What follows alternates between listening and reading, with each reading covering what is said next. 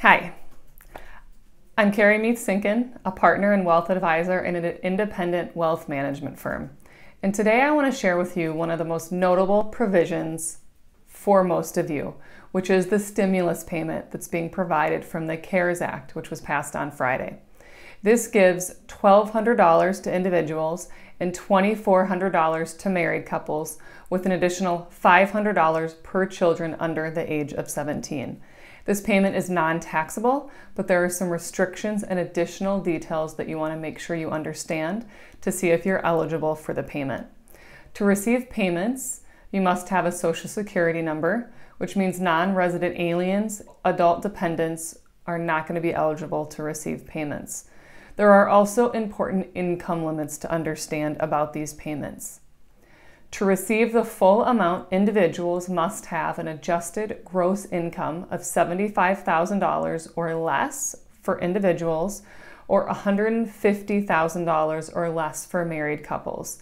After that, payments begin to phase out, where the payment is reduced $5 for every $100 of gross income over the threshold.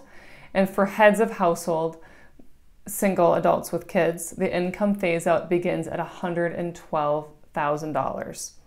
Payments are based on your 2020 adjusted gross income, but they will be paid based on your 2018 or 2019 tax return or Social Security filings, depending on if you filed your taxes for 2019 yet.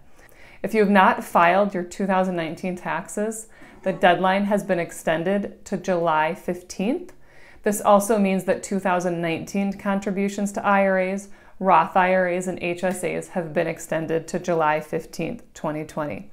So an important piece to consider in your planning is if your 2018 adjusted gross income is less than your 2019 adjusted gross income and you haven't filed taxes yet, it may make sense to wait to file for a few months, just simply because the payment is going to be based on a lower number. So this is something that you may want to consider in your planning.